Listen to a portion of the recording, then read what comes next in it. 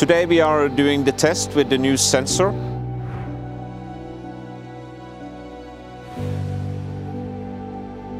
This sensor is keeping the distance from the building, so the drone can never hit the building. It also detects obstacle when you go up, so if something coming out, it will push the drone from the building.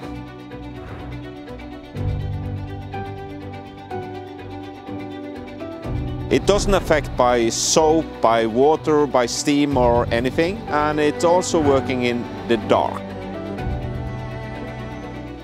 The next thing we're working with now is cleaning program.